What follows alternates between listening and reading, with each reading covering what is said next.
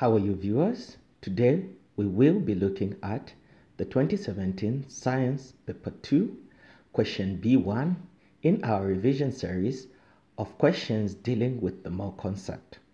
Question B1 reads, a spillage of 15.5 tons of sulfuric acid results from an accident of a road tanker. Select line is used to neutralize the acid according to the equation below. A spillage of 15.5 tons of sulfuric acid results from an accident of a road tanker. Select line is used to neutralize the acid according to the equation below. And the equation is sulfuric acid, or rather aqueous sulfuric acid, reacts with calcium hydroxide, which is solid, producing calcium sulfate, solid, and liquid water. So it's aqueous sulfuric acid plus solid calcium hydroxide producing solid calcium sulfate plus liquid water. The first part of the question, A, balance the equation above. Balance the equation above. So we are required to balance the above equation. So first things first, we need to write down the equation before we can even try to balance it. So that is our equation.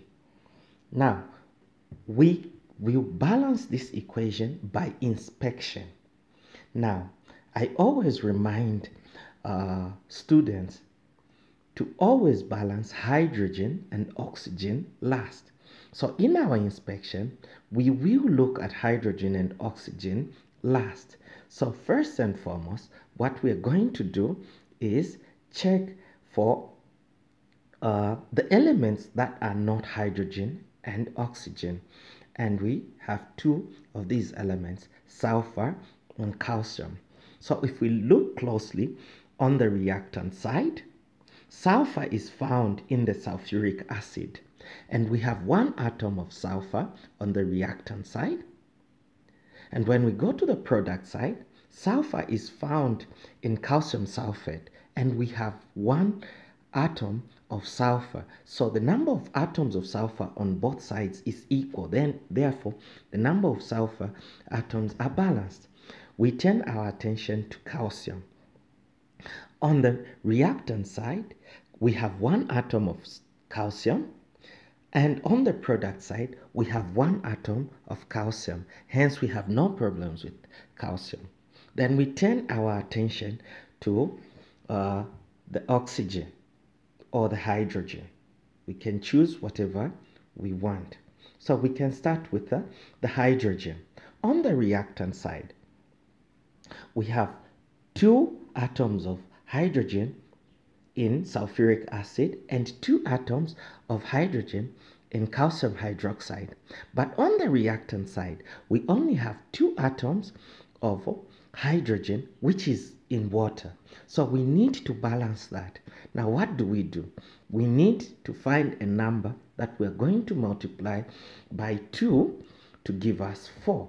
So therefore, we are going to actually multiply the 2 by 2 so that we have 4 hydrogens, and we'll write a 2 on water like that. So now we have 4 atoms of hydrogen on the product and 4 atoms of hydrogen on the reactant. We now look at oxygen.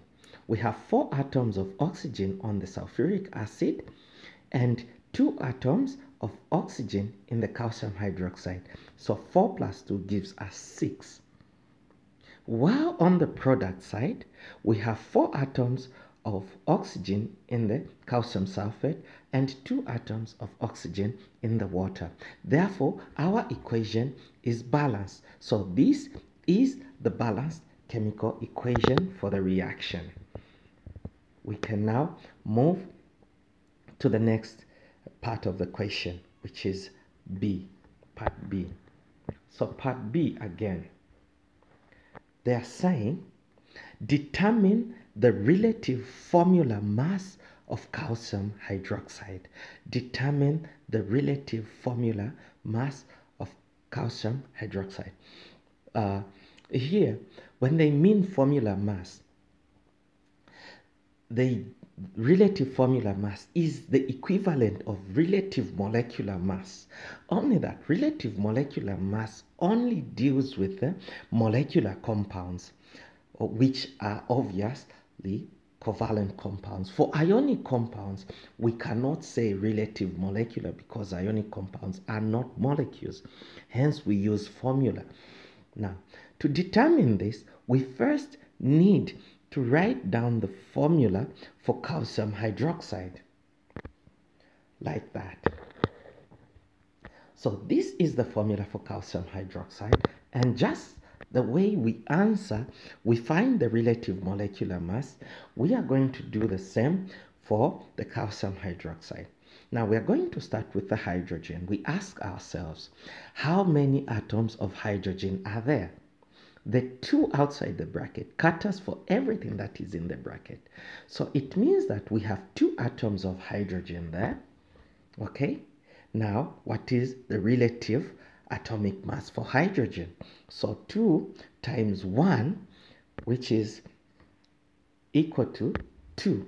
So the relative mass for hydrogen in calcium hydroxide is 2. We do the same for oxygen. We have 2 atoms of oxygen times 16, which will give us 32. 32. Now, we turn our attention to calcium. Calcium we only have, because the 2 is not catering for calcium. Calcium is outside the bracket. So we only have 1 atom of calcium multiplied by 40, which is the relative atomic mass for calcium, giving us 40. So now we add 40 plus 32, which gives us 72. 72 plus 2 gives us 74. So now we are then going to say, therefore, the relative formula mass for calcium hydroxide is 74. Remember, relative formula and relative molecular masses have got no units. They have no units. So we write it like that, and we move on to the next part of our question. Move to the next part of our question, and in this part they are saying, part C says, use the balanced equation to determine the mass of calcium sulfate formed during the neutralization. Use the balanced equation to determine the mass of calcium sulfate formed during the neutralization of the split acid. So now we need to get back to the question.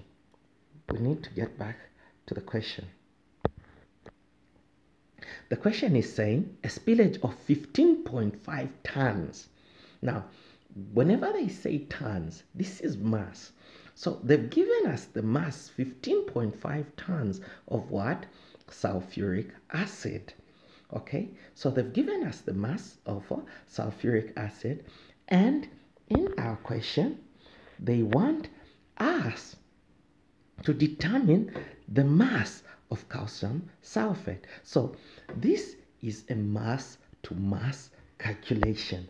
This is a mass to mass calculation, and the relationship is between sulfuric acid and calcium sulfate. The relationship is between sulfuric acid, because sulfuric acid, they've given us the mass of sulfuric acid that was spilled, and they want us to find the mass of calcium sulfate that was formed. So we use what we've been given to get what they want us to get. So the relationship here will be sulfuric acid in relation to calcium sulfate. So sulfuric acid in relation to calcium sulfate. So sulfuric acid to calcium sulfate. Now we find the relative masses for sulfuric acid. Now, uh, if we calculate uh, the relative mass for sulfuric acid is 98. So we write 98, and that of calcium sulfate is 136. Now remember, in most of our calculations, we use grams. But in this particular case, they've told us that these are tons. So we will treat it as 98 tons of sulfuric acid produces 136 tons of calcium sulfate. Therefore, we will now write 15.5 tons producing X, because we don't know what 15 tons will produce. So there is 15.5 tons. After this part, we will cross multiply. Now, when we cross multiply, it is going to be 98 times X is equal to 15.5 times 136. There. So 98 times X is equal to 15.5 times 136. Okay, now we have now multiplied. So 98 times X is 98X, and 15.5 times 136 gives us 2,108. 2,108. Now we will now divide both sides by 98. So 98 divided by 98, and 2,108 divided by 98. So 98 into 98 into 98, that is 1. So it cancels, 98 cancels with the 98. But 98 into 2,108 gives us 21.5. Now, remember, these are tons. So we will now say, therefore, X is equal to 21.5 tons of calcium sulfate. So 21.5 tons of calcium sulfate were produced. Okay, now we move on.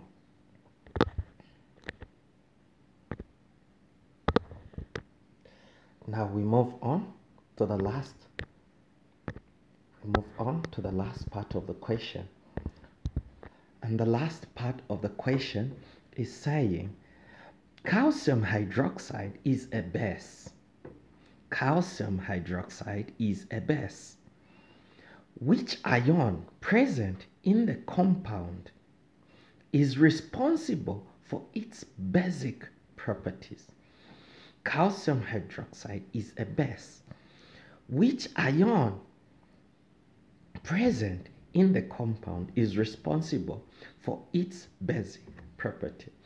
Now, here, we will borrow the concept of alkalis. What is an alkali? An alkali is a water-soluble base. And once an alkali dissolves in water, its ions dissociate, and all bases will produce an OH negative ion, which is a hydroxide ion. Therefore, from the name calcium hydroxide, we know that it has a hydroxide ion, which will be responsible for all the basic properties. Therefore, the answer there is the hydroxide ion, which is the OH ion. So you can either write it in words, which is hydroxide ion, or you can just write the formula, which is OH negative ions there. So if it is in words,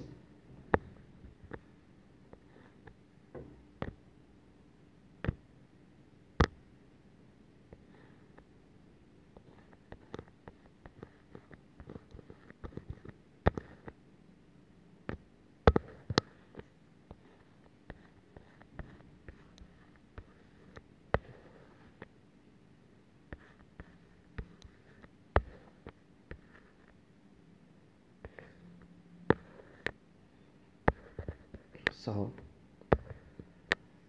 that is that. So this brings us to the end of this video. If you have any questions that you would like me to solve, please post it in the comment section below, or if it is from a past paper, just tell me the year, the type of exam, and the question number, and I will gladly do a video on that particular question. If you like the channel, please don't forget to subscribe, and if you like this video, don't forget to like it. See you next time.